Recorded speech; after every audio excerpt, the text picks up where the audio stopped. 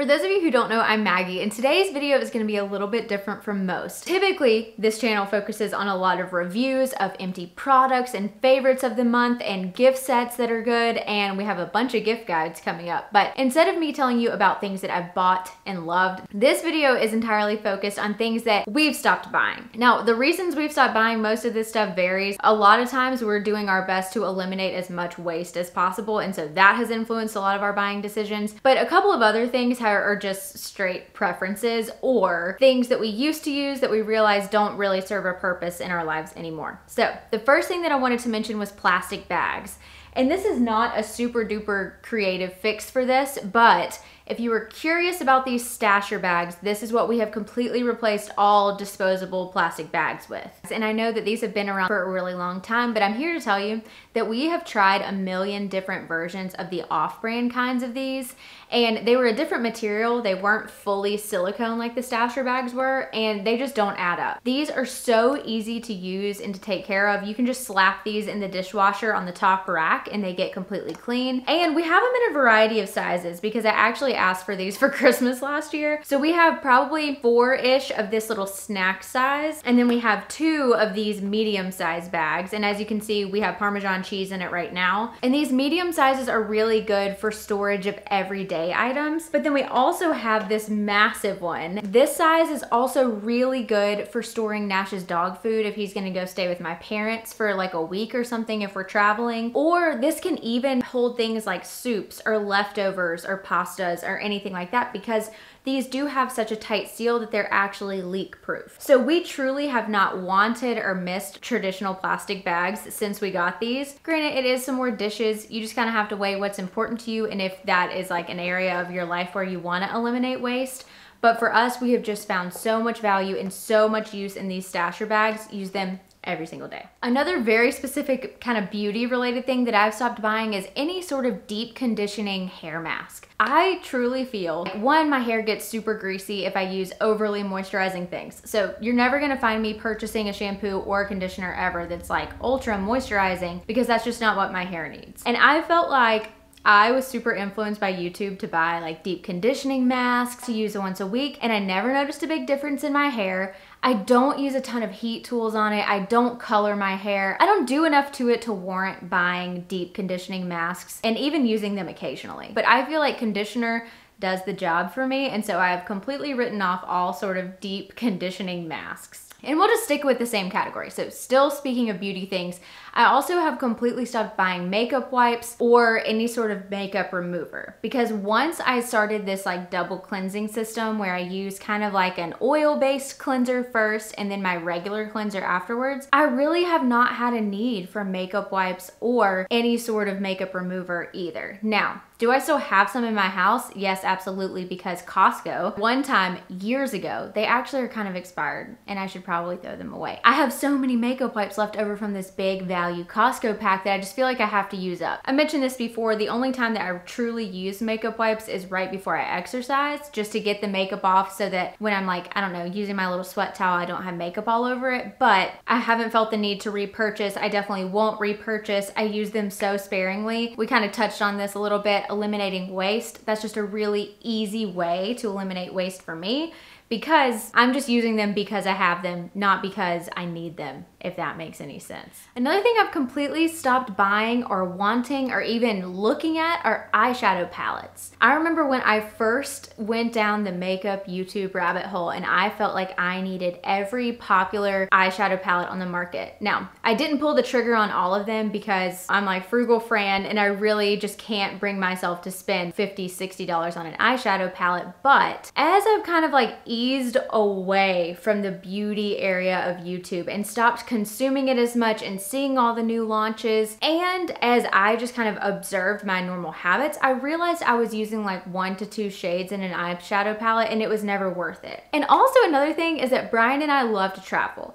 And I found traveling with big makeup palettes really bulky and cumbersome, and it just wasn't really doing the job. So things that I've preferred and find myself using all the time are like single eyeshadows. So I really love the Maybelline Color Tattoos, in case you're curious. Or even the little e.l.f. bite-sized palettes. It comes with like 4 shades. You know that you're gonna get use out of those 4 shades. And so it's just so much more worth your money. Plus, it's less expensive. And because you're not buying that huge palette, like you're definitely gonna use it up. You're definitely gonna go through it. I'm glad that I finally had that realization and stopped letting marketing get the best of me. Now that I've decluttered things and cleaned things out, and makeup palettes that were like 5 and 6 years old, it just feels nice to have only what I'm actually going to use. The last thing in this kind of beauty category is I've also stopped buying face masks. I feel like since I've unsubscribed from most of the subscription boxes that I used to get, face masks would come in that all the time, and so I'm still kind of working through those. But truthfully, like sheet masks are a little bit wasteful, and really the only thing that I was noticing in my skin was a little bit of extra moisture. And as long as you're good about putting your moisturizer on, I don't really see the need for that. Like you may want that and have that experience, and if that's you, awesome, keep doing it. But for me, that was just something that I didn't really need anymore. Along the same lines, I've also stopped buying the face masks that you actually kind of rub all over your face and then have to wash off with water. I stopped buying those a long time ago because I just hated doing that. I hated washing my face and then having to wash my face again to get the mask off, and I just never really felt like huge effects from them, so that was an easy thing to say no to. Moving on from the beauty category, another product that we've replaced disposable hand soaps with are these refillable hand soaps. Now I got this little dispenser at Target, and these are all over our house. So we're not continually buying the little bottles of hand soap that you then have to, I don't know, recycle or wash out or throw away, whatever you typically do. Instead, we have these reusable hand soaps, which I personally just think look nice, and they obviously match your decor. You don't have to worry about like a label that doesn't match. And then we buy the big refillable hand soaps. So we like the Mrs. Meyer's hand soaps the most, and I think right now I have Rain or Rainwater, whatever it is in here. But I'm also a really big fan of Peony and Honeysuckle Mum and their Snowflake scent at wintertime. We just find that these look really nice, get compliments on them all the time. They're just kind of like a little oil can design, and it just makes us feel a little bit better because you're eliminating tons of little bottles of plastic that you're throwing away all the time. All right, this one is oddly specific. We cook all the time. Like I love to cook. I am typically cooking like 5 days a week. I like to bake too. Because of that, we have a ton of seasonings. And so if a recipe ever calls for like a pack of taco seasoning or Italian seasoning or any sort of blend like that, I typically forego that and just make my own. There are a million different recipes on the internet, and I just feel like it's a lot more cost effective, and it allows you to go through your spices quicker while they're still good and you're not letting them expire. Dried spices last for a really long time, and that's kind of point. But the quicker you use your spices, the more flavorful and impactful they'll actually be in your cooking. And so I find that making my own blends is an easier thing to do that helps me use up what I already have and spend less money. But also you can avoid having any additional preservatives or fillers or additives in those packs of taco seasoning. I encourage you, the next time you're in the grocery store, like flip over the back and read the ingredients, and you're gonna see so many more additives and preservatives. So this is just another way to eat healthier and use up what you already have, so it's much more cost effective in the end. The next one is a little bit shocking because I used to be the biggest Keurig advocate.